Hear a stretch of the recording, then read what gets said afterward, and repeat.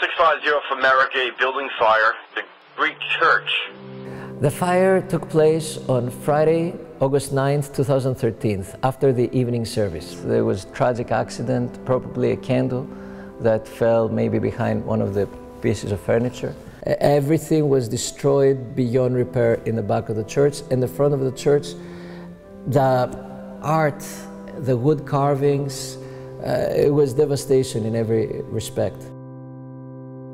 Originally, the scope of work was to renovate the church due to the fire, verify that the structure was in place, and in order for us to do that, we had to use all our scanning equipment to be able to document the entire building due to the intricate details of the church. Some of the biggest challenges we had is the different shapes of the building, the ceilings, the details on the dome.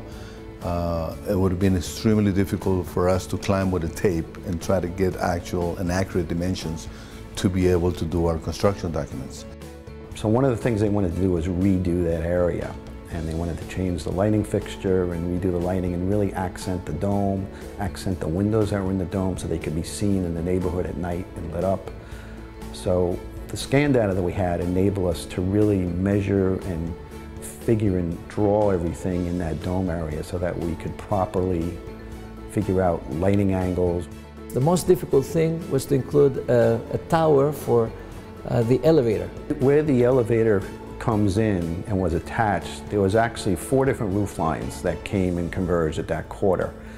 And there was a window in there, there was grade and elevation, so the scanning really helped us document everything and know where all the parts and pieces were. After we've done the field work with the scans, we take the little SD card out of the scanner, we put it into the computer and download it. We open it up in a program called Scene, which is a program made by FARO that's used to process the scan data. Within Scene, you can pull up all the various scans you've done, you can process the data to clean it up, tighten it up, and you can actually physically align then each scan with the next to create a total 3D data set.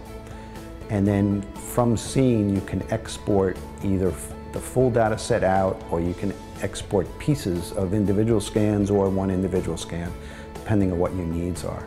Well, the laser scanning probably saved us as a firm at least a week to 2 weeks worth of field work effort. It saves us a lot of time, and it gave us the opportunity to have a more accurate construction drawings. It was an intricate part of the final outcome of the project.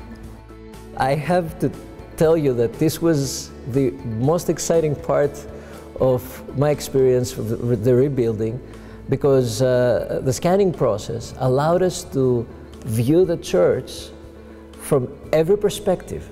It's a phenomenal technical advantage.